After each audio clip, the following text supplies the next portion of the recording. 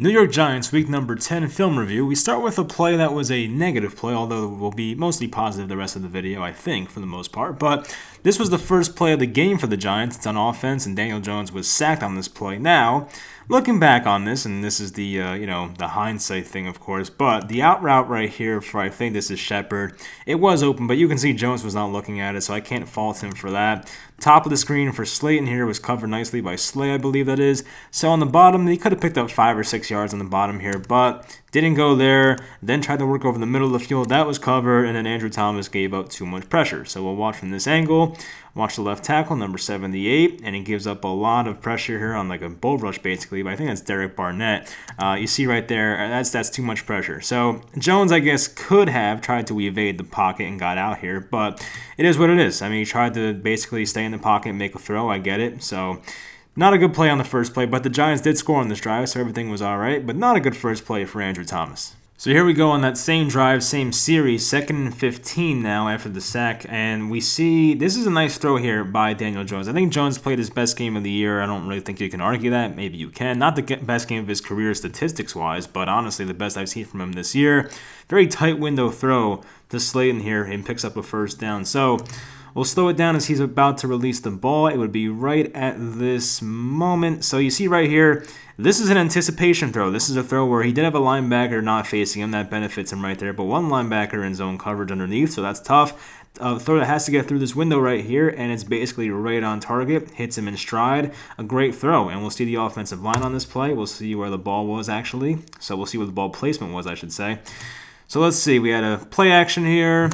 Guys held their blocks pretty well. I mean, Cam Fleming, not too much. Some pressure on the outside there for sure.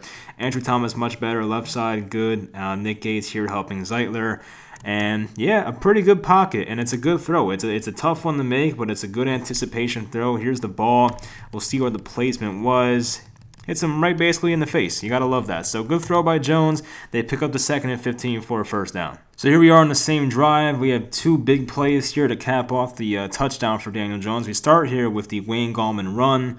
We'll see from the other angle, actually. You probably see a lot more from this angle. So we'll see which offensive lineman did well on this play. So here's the inside handoff to Gallman. Goes up the middle, runs a guy over basically, and gets tackled in the secondary. So we'll see which offensive lineman did well here. So Nick Gates holds off his man right here. Good job there. One guy pulling over here. I believe that's that's not Thomas. Who is that? Is that Lemieux maybe? Can't even see the number. I think it is Lemieux. Yeah, so it's Lemieux right there. Going to pull to this side to help Fletcher Cox, I believe, or just take him by himself, basically. Seals off that angle. I don't know what 57 was doing here. I think Gallman just ran him over. I mean, he did. He did get help from Cam Fleming for sure, but Gallman just flat out ran the guy over. So awesome run by Wayne Gallman right there. He definitely ran pretty violently in this game, to be honest with you. So here is the read option play. Daniel Jones takes it for a touchdown. Like you see, this guy crashes too hard and takes it. Good blocking downfield. CJ Board, I believe that is. Good blocking there. We'll watch from this other angle who was blocking on the offensive line. So watch this defensive end. That's the guy you got to watch, of course, on a read option. If he comes in too far, which he does, Daniel Jones keeps the ball. He has a blocker in front of him. Caden Smith blocks a guy out here. Austin Mack trying to block a guy. Not in the back. I mean, no, I wouldn't call that. Still, good no call by the refs. And Daniel Jones just outruns a couple guys. We know he has speed, and a good block here by CJ Board cannot go underestimated, and he runs it in for the first score of the game.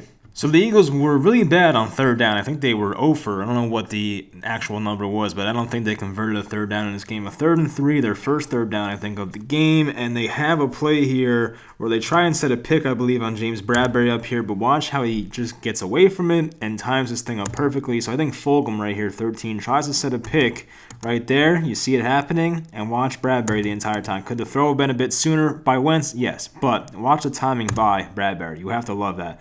Knocks the pass away. I do think Wentz was a bit late there to Rager, I think that is. So we'll watch from this angle. Probably not going to get pressure because that was a quick pass. I don't really expect you to get a sack in 2 seconds, but not much pressure at all. But yeah, I think Wentz, might have let that ball go a bit late. I don't know why he hesitated. If he threw it right there, then yeah, you're probably going to get the first down. But we see the pump fake there, then tries to bring it back, and Bradberry was already there. So awesome play by our future Pro Bowl and maybe All-Pro corner. Back to the Giants offense now. We're going to have an Alfred Morris run here up the middle for about 10 yards. We'll see what the blocking was on this play. Elijah Penny there with a key block. Andrew Thomas got his guy on the ground. And Alfred Morris has been a very pleasant surprise. I'm sure all of you know that. It doesn't have to be said. But let's see what happens. So we have Elijah Penny come down here. I think he's going to try and seal off number, is it 50 maybe? No? Yeah, it's number 50 right here. So good job there. Andrew Thomas gets a guy here. I think this is Nick Gates sealing off his guy here. They create this hole. And good patience, honestly, by Alfred Morris. It wasn't like the biggest dramatic pause. It wasn't like, Le'Veon Bell back on the Steelers type pause, but enough to create a hole right there. And good vision and tough running at the end right there by Alfred Morris. So here's the 4th and 1 play. We know what happens. It's a Wayne Gallman touchdown. But once again, some really good blocking. They start out everybody on the outside. This is Matt Parrott, I just realized. Wow. So they bring everybody in, and I like this. Throw the defense off a bit. Obviously, Matt Parrott was not going to stay out there. I mean, maybe you could have thrown out a pass to one of these guys, but still, probably not going to happen. So they bring everybody in. Very tight formation, I formation, send Smith in motion. We have basically your guys against our guys, and who's going to win the line of scrimmage, and the Giants definitely did on that play. Now, Wayne Gallman leaping 5 yards in the air definitely helped for sure, but we'll see right here who got the penetration, who did a good job on the offensive line. I'll slow it down. Now it's not working, of course. So let's see. I'm assuming that Shane Lemieux did a good job because that was in his direction. You could tell right there Lemieux on, I don't know if that's Cox or Jackson, whoever that is. So Wayne Gallman gets it, a little hesitation. He's going to try and follow Elijah Penny, of course. Andrew Thomas gets enough penetration. Zeitler right here seals a guy off at the last second, but he decides I'm going over the pile, which he does for a touchdown. Good job by Wayne Gallman there to get in, and a good job by the Giants offensive line to make a nice push on that play. And actually, I didn't bring this up. I don't think I'm going to make a video about it, but the Giants did fire their offensive line coach, Mark Colombo. I mean, I don't know what happened there. I think what I heard at least is that Joe Judge was paying a lot of attention to the offensive line in practice. I don't think Mark Colombo liked that. I think he wanted control of his own group and didn't like the fact that Joe Judge was kind of butting in on his position group. So it could have been Colombo being a bit selfish, but Joe Judge had to do what he had to do. And you know what? The Giants' offensive line has been much better the past few games because Joe Judge has been helping them in practice. So as I tweeted before, if you follow me on Twitter, it seems like everything Joe Judge touches turns to gold, and the offensive line might be the most recent example of that. So it is what it is. If Colombo doesn't want to be a team player, then F him. I don't really care, honestly. So hopefully this new guy who was with the Colts back in 2018, the Dolphins last year, I don't know his name, honestly, I forget, but a nice Italian name. But hopefully he comes in here, does a good job, and helps Andrew Thomas and these young guys develop. So here's a couple of plays. It wasn't like a pivotal part in the game, but when I watched, I don't know if the Eagles scored on this drive. I probably should have known that. But anyway, these were plays that did not really, I didn't like what I saw, because when I see Richard Rodgers go off against the Giants, it's like Boston Scott. I don't enjoy it because the guy's not that good. So Richard Rodgers is right here, and yeah, no one's going to guard him. It's a zone defense, of course, and when you put Blake Martinez over here, I guess that's just part of the formation, and you leave this entire middle open, well, if the Eagles run a route over the middle, you're screwed. So that's pretty much what happened. I think they just called the wrong play at the wrong time, so I get that one.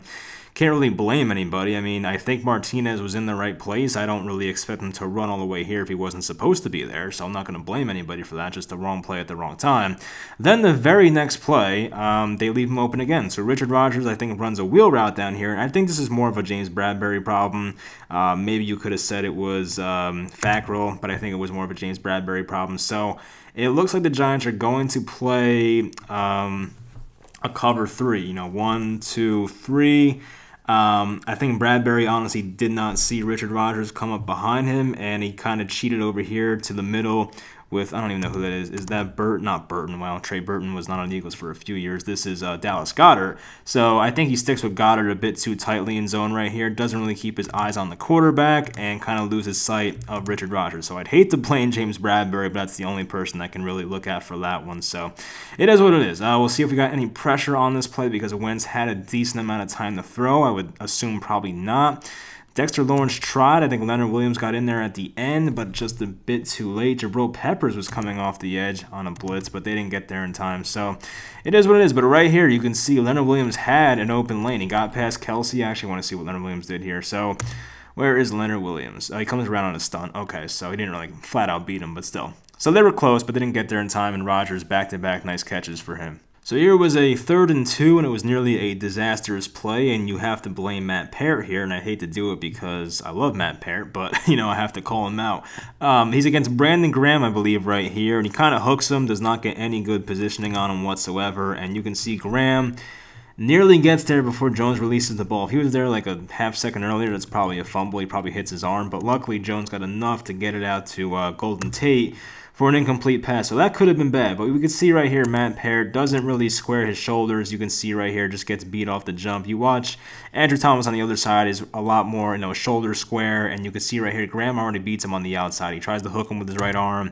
That's not going to work, and that could have been holding, honestly, but it is what it is. So, yeah, not good technique there by Peart. I'm not going to let one play discourage me. I still love the kid, and I want him to play more, but that could have been a bad play, but that's why the Giants did not convert on this 3rd and 2. Here is a 3rd and 11 for the Eagles, ball on the 50, and a good play by Isaac freaking Yiadom, of all people. So Bradbury here, I guess Yiadom's up there, and I don't think Yiadom turned his back for this ball, but he was in good position. You see number 27 doesn't turn his head for the ball ever, but the throw wasn't great. If it was a better throw and he back shouldered that pass, then yes, he probably completes it, but I'm going to give Yiadom credit because we crap on him all the time. So we see the pass rush here. I think this is Logan Ryan on a blitz out here, and I don't think Miles Sanders saw it, honestly. So if he held onto that ball just a bit longer, it would have been a sack, but he got it off in time. No one else really got pressure on this play. Who's 91? I don't know if 91 is Sheard or the other guy who got a sack. I forget, honestly, but you guys probably know. But Logan Ryan almost got there, and we'll see the positioning right here. As I said, if he threw this one back shoulder a bit, it probably could have been completed, but the ball was inside. Yiadom had him cut off the whole time, and I know Yiadom doesn't turn his head, but that's still not pass interference in my opinion. It's a pretty good job by Yiadom. Stays with Travis Fulgham, who's been lighting the league on fire, stride for stride, and you know what? I'll give him credit where credit's due. Nice play by Isaac Yiadom there. All right, so we're back to some more Daniel Jones love here. He's got a 3rd and 5 on his own 7, so to win the field position battle, it'd be very big to get this first down, and he does it. It's not like a great throw, but it's a throw that I'm a big fan of because it took a lot of accuracy and loft and precision and understanding the defense. So we see here they sent out Lewis in motion.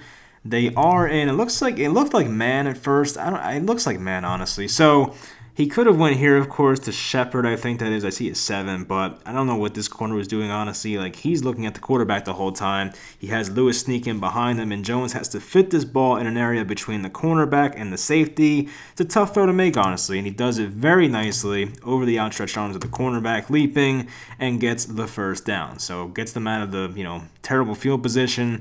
We see him send out Lewis in motion there. I think he was calling out protection, and we'll see what happened there. Fletcher Cox drops back in coverage. Don't see that every day. Andrew Thomas on an island out there on the left side held up pretty nicely. Almost got beat inside, I guess, at the end there, but still, good job. Held the pocket for a long enough time.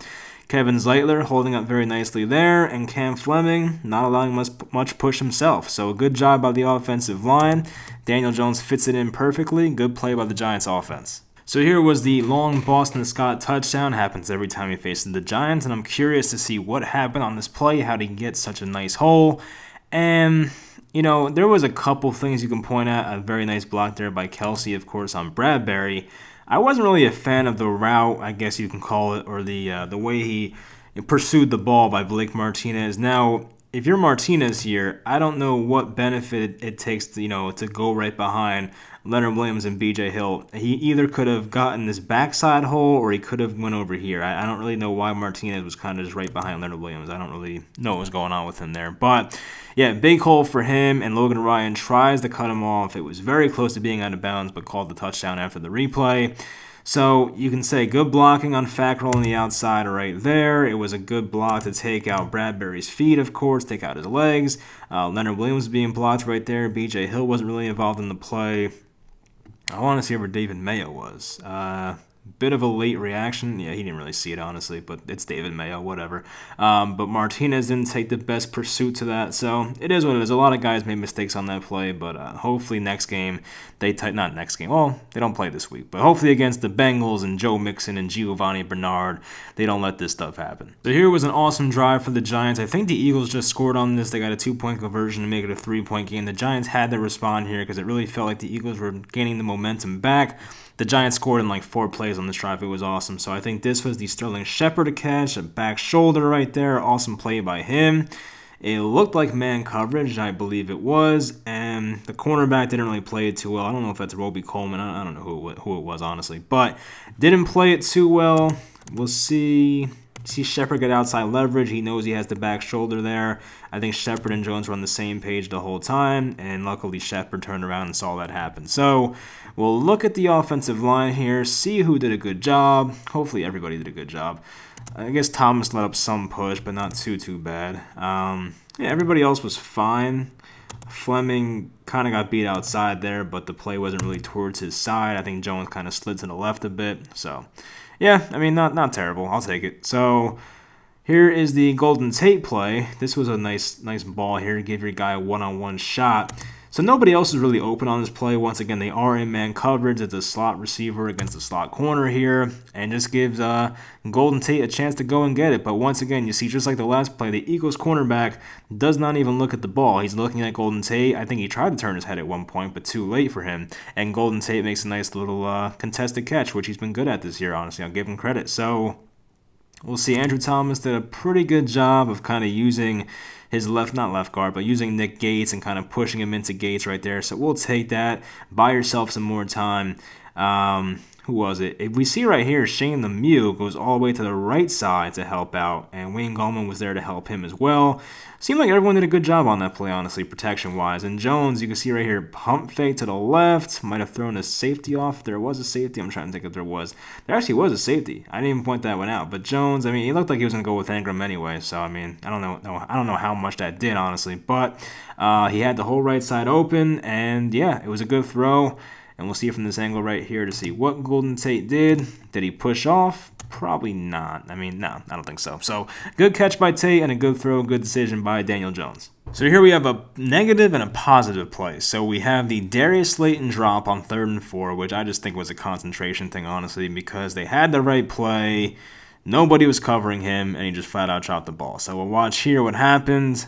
He honestly had Shepard open too, but yeah, that's one you have to catch. There's not really much I can say about this one. There's really nothing to break down there.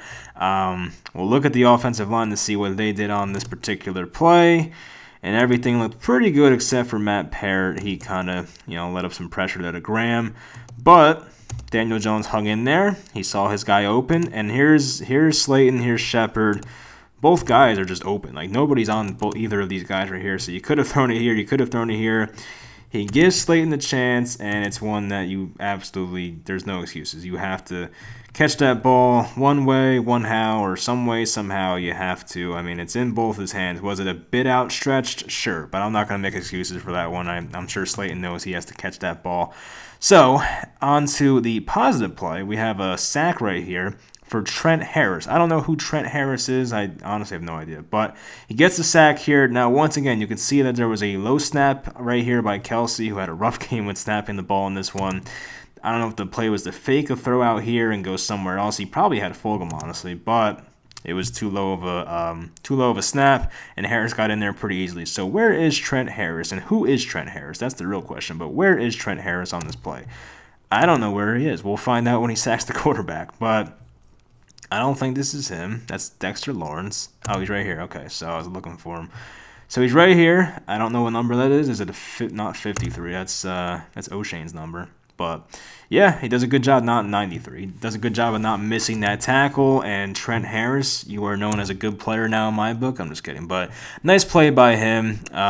You can say maybe he went low on the quarterback. I'm glad he didn't call that nonsense. But Jabril Peppers there to help as well. And a good job by the Giants defense on that play. So here's a play that probably could have put the game away. I know there was 9 minutes, 20 seconds left, but this could have put the Giants up 28-17. And I'm sure some of you know what I'm talking about. It's the Andrew Thomas holding play that does not show up in the stat sheet for Daniel Jones, but he should have had another rushing touchdown in this game. Similar to the first one, honestly. Just the read option. I looked like a more designed play, honestly, but Jones was not even touched, but they called a holding penalty on Andrew Thomas. So let's put on the ref cap here, I guess you can call it, and see if this actually was holding. I didn't go to referee school, but let's see. Let's see. So Andrew Thomas is right here. I mean, maybe. Okay, I see where they're coming from. So I think this guy was trying to release. Thomas was not letting him go, and they call holding. I get it. It's funny, I had a fist bump and then the flag came in the back. But I see where they're coming from here because, you know, when a player that you're blocking is trying to disengage from you, where is Thomas? I lost him. Oh, right here. When your guy is trying to disengage, which right around here he is, right? He's trying to disengage. Thomas is not in front of his guy. So this guy on the Eagles is trying to go this way towards the ball, right? Andrew Thomas is flat out holding him. He's not letting him disengage, and that's why the ref, it wasn't, you know, it was for a split second, but that's enough for the refs to think that impacted the play enough to call a holding penalty. So it's not the most egregious hold, but I also don't blame the refs for throwing the flag. If it happened to a Giants player and Carson Wentz is running in, I would want that flag as well. So I get it. Rookie mistake, I guess we'll call it. Hopefully that one does not happen again in the future because a touchdown there would have been nice. All right, so 2 last plays here, some really big plays in the final minutes here. 4 minutes to go, and this was the 40-yard catch for Darius Slayton. So one-on-one coverage on the outside, man coverage here, one safety high. He has to pick one side. He doesn't really pick a side, honestly. He just stays in the middle. And Jones sees Darius Slayton with his guy's back turn. I think that is Darius Slay, so Slayton gets the best of him right there. And you got to love that. That's awesome right there. That's not like the most great ball placement of all time. He probably could have let him inside and a bit more out in front. But still, the throw got there, and Slayton's concentration was unbelievable. You know, it really was. So, as I said, it wasn't the most perfect throw. I don't expect Daniel Jones' deep accuracy to be perfect at this point. It kind of is what it is, but does a lot of other things well. So, they do a nice play action here. I'm sure that got some people to bite. That definitely would fool me for sure, but that's why I don't play linebacker in the NFL. But these guys might have been fooled here. Tried to back up in coverage, and Jones got hit as he threw. I want to see what the offensive line did on this play. I guess Thomas did let his guy cave in a bit right here. Barnett, I think, once again, got inside a bit, and Jones took a hit right here on his knee. Thank God he's all right. But, yeah, Slayton, right? A really nice job to adjust to that ball and make a catch, and shout out to Jones for giving him a ball he can go and get and giving him that one-on-one opportunity. So I like what I saw there, and way to make up for the drop by Slayton. So here was the play with 2:52 left that I think ultimately put the game away. A 3rd and 10 for the Eagles offense. They were down by 10 points at this point, so the game was pretty much over. So here we go. It was the Dexter Lawrence sack. Lawrence is right here if you want to watch him, but I'm going to watch the coverage and see what happened. It's man coverage. Nobody looked open except for this guy right here who's going to break for the corner, and he would have been open. I mean, there is a safety up here, but a well-placed ball somewhere out there and away from this safety probably could have been completed, but then there was another route here, so I don't know. Very tight throw to make, but nobody was really glaringly open. There was a guy for a check down. I don't know if that's Goddard, whoever that is. That was open. But, yeah, the Giants' defensive line and pass rush got there very quickly. We'll see what happens. So, where is Lawrence? He's right here against, that is Kelsey, actually, who definitely struggled in this game. So, Kelsey gets beat. And we see Fackrell right here. He almost gets there as well, coming around from the left side on a stunt. And Leonard Williams was there for a sack as well. So I don't think they gave it to Williams. I think they gave it to Lawrence. Where is Lawrence? He's right here. I want to see exactly who got him. I think it was mostly Lawrence, and I think Williams came in there for the cleanup. But, yeah, I mean, this was pretty much the game-sealing play in my mind. The Giants played pretty well in this game. I would take a 10-point win over the, I would take a 10-win season, but a 10-point win over the Eagles any day. So very happy the Giants got this one done. It's the first time since 2016, so a long time coming. But hopefully you guys enjoyed this video. Leave in the comments if you enjoyed, and I'll talk to you guys next time.